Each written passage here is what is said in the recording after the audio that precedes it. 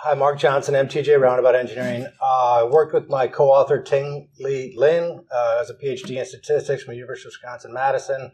This is a continuation of a poster that we did in Green Bay, and then we wrote a paper and submitted for the conference this year, and it was accepted for publication. So that's kind of a big deal as a practitioner. I don't usually get published.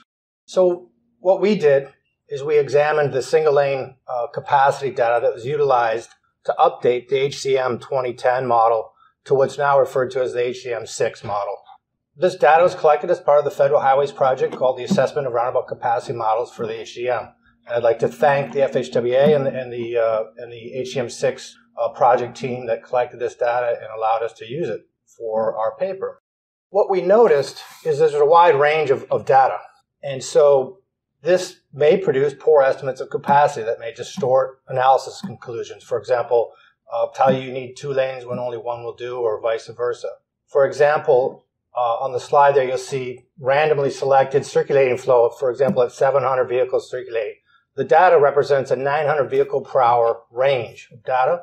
And at a 200 vehicle per hour, you have nearly a 1,300 vehicle per hour range. So that's a wide range of capacity data within the single-lane data.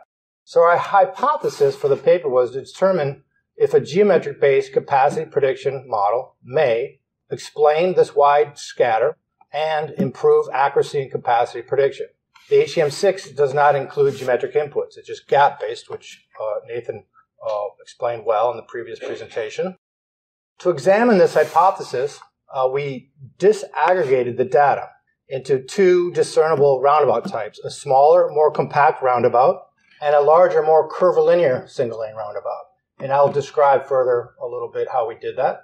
Then we statistically compared the 2 capacity models for best fit to this disaggregated data, again, using the HCM6 model as well as Kimber's geometric model. So before I get into the work that we did, just a very brief model overview of the 2 models. The HCM10 model uses a gap acceptance model developed by Sieglock in 1973. It's essentially a series of T-unsignalized intersection model. The HCM10 collected data in 2003, and a regression line was fit to that data. And the calibration is recommended to reflect regional driver behavioral differences. And it was using critical headway and a follow-on headway. The capacity is adjusted based on these calibration inputs. The HCM6 model form is unchanged. It's the same model from 2010. They collected data in 2012 and similarly fit a line to that data. And through the course of that work, they determined that the critical gap parameter had a low correlation, so they dropped that as a calibration variable and maintained the follow-on gap parameter as the primary calibration parameter for local driver condition. The HCM6 doesn't relate capacity to geometry, as their findings showed a low correlation between them. A quick overview of the geometric model. The geometric model that we used was developed by Kimber and Hollis in 1980, based on the TRL out of the UK, Lab Report 942. Kimber's model uses an analytical framework based on statistical regression analysis methodology, which diverge from their existing gap-based models. The model derives 6 geometric parameters with significant influence on capacity. Each of the 6 parameters have differing influences on capacity. There's really 3 major capacity variables and 3 minor variables. The major variables include your approach roadway width, V. You can see the capacity goes up quite steeply. Entry width, E. Capacity goes up quite steeply. There's flare length, the distance over which you would widen, for example, a single-lane approach to a 2-lane entry. That has an influence that breaks at a certain distance and it becomes very flat. So there's just a certain range where that has an influence. And they found the diameter doesn't correlate well. It didn't have a significant effect. But it had an effect only at higher circulating flow. So it's kind of a unique one. Then there's radius, the radius of the roundabout at the outside quadrants, if you will, and the entry angle referred to as phi. It's good to note that the purpose of this paper was not to examine the sensitivity of each geometric variable, but to determine if the geometric model may explain the variation, the wide variation in the data, and improve capacity prediction. So we segregated the data by geometric type. As we evaluated and analyzed the data that was available, the single lane data, we're able to discern two types that represented a significant amount of the overall data. 72% of the overall data used for the HCM6 is represented by these two geometrically distinct types of roundabouts. A smaller, more compact, this is the Glen Falls roundabout in New York, which has 5 legs, and it's about 105-foot diameter, so it has more compact geometrics. And then there were approximately 5 roundabouts located in the Carmel, Indiana area that had larger, and they all represented similarly larger curvilinear style geometric variables. So as you can see, when we just segregated that data by geometric type, you have less scatter, tighter grouping of data, and less capacity variation in that data. So that was a pretty strong indication that perhaps geometrics do play a role. To further examine if the capacity differences were caused by the geometric differences, we averaged the geometric model inputs for each type of roundabout, the smaller, more compact, and the larger curvilinear. And we compared the geometric model, and it's uncalibrated, and the HCM6 model, both locally calibrated and calibrated with what's referred to as the global follow-on time, which is the average follow-on time for all the data. And we were able to get the local follow-on time specific for these roundabouts. Then, statistically, Ting-Li compared the root mean squared, the measure of how well the prediction fits the data for each model, and compared those models. So when you have a lower root mean squared value, that means a better fit to the data. So in terms of the geometric model inputs for each type, the smaller and the larger. So we used Kimber's 6 geometric inputs, and for the Carmel sites, we had a range of geometric inputs. We measured them all, and we had a range. They're all larger, and then an average. We used the average inputs of each of those 5 roundabouts, and there they are here.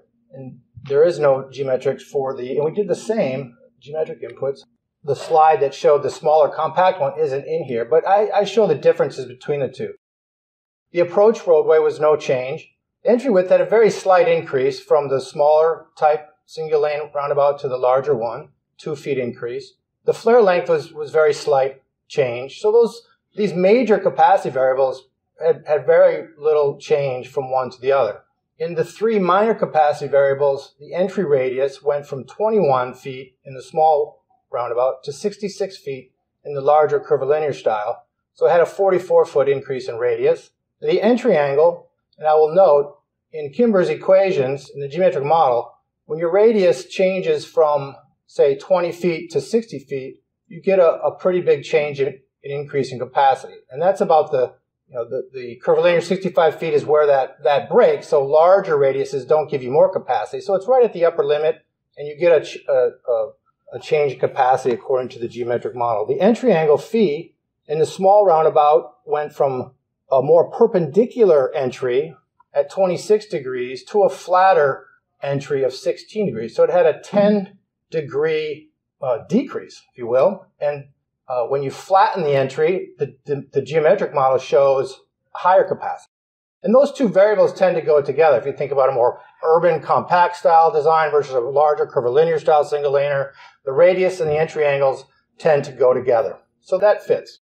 For the HCM model inputs, we were able to just grab the follow-on time straight out of the data from the research and average the follow-on times for the larger curvilinear style as well as for the smaller compact roundabout. Our statistical analysis. So this shows the fit of the 2 capacity lines. The reddish color is the geometric model, and the green is the HCM6 model. We looked at what's referred to as global calibration, which is the sort of the default, if you will. It's the average follow-on time for all the roundabouts data that they collected. And we looked at both that as well as then we used the local follow-on time for each type of roundabout. So first, the global calibration. The root mean squared for the geometric model is 112 versus 164. So that provided an improved fit for the global calibration. And then with the local calibration, the HCM6 model has a lower root mean squared value, so it improved using the local calibration, but it still didn't get better than the geometric model. Then we did the same thing for the larger curvilinear single lane roundabout. Starting with the global calibration, we had a root mean square value of 172 versus 183. So the orangish red color is the geometric model, and the blue was the global HCM6 model and the geometric model fit better in that case. And we used the local calibration, the average follow-on time for those larger single-lane roundabouts. The root mean squared was improved slightly, but the fit was better for the geometric model with the local calibration as well. So, in summary of the statistical analysis, Kimber's uncalibrated geometric model provided an improved capacity prediction versus the HCM6 with either locally or globally calibrated model. And the HCM6 model with local calibration performed better for both types, indicating the differences in geometry are the significant cause of the different follow-on times versus drivers in New York versus Indiana behave differently because they live in different states. So in conclusion, we evaluated the data with a wide scatter of data, which gave us concerns about accuracy in our work and in terms of how that would relate to our evaluation and the need for laneage at a roundabout design. We wanted to determine if the wide range is caused by different geometry, and it is, and to determine if a geometric model may improve the capacity prediction, and it did. So we segregated the data by two geometric types, the smaller, more compact on the left, and the larger, more curvilinear on the right. The smaller was about 105 feet. It had tighter radiuses and more perpendicular entries. Segregating the data by types, we could see just visually that we had tighter groupings. It's noted that this data is all saturated data, so it's a good data set. So the results show less variation by type.